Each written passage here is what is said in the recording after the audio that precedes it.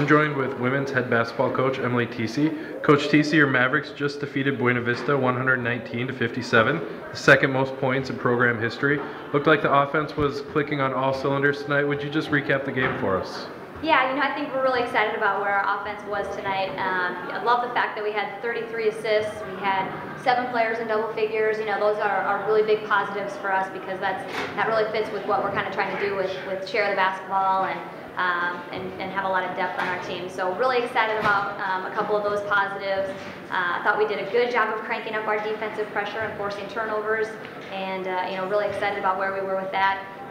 We need to continue to get better on the defensive end, with especially securing the ball and rebounding the basketball. That's definitely an area that we have a big area of improvement, within the rebounding, and then with the fouls, we've got to cut down and eliminate our fouls. Okay, and last week the Mavericks fell to the 8th ranked team in the nation. What does a win like this do after a tough loss like that moving forward in the season? Yeah, that was a big game for us. It was nice to have a good challenge right out of the gates and show us the areas that we really need to improve on and to get better at, and to be able to compete with a team that's very highly ranked in the nation. Having a game like this to bounce back and see some of those improvements about ball movement and spacing and transition game and defensive pressure, those were definitely some areas that we took from that first game that we came back and really did a good job in this game. But again, it's a couple of those things that continue to come up and bite us are the rebounding and the fouls. And we have about 10 days off before the Mavericks travel to the Metro State Tournament in Denver, Colorado.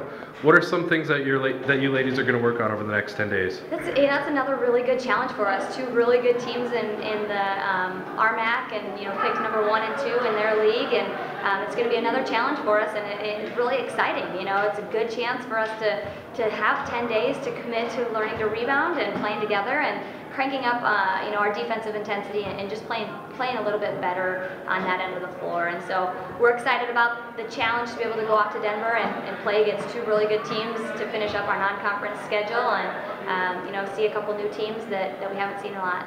Thank you. Good luck.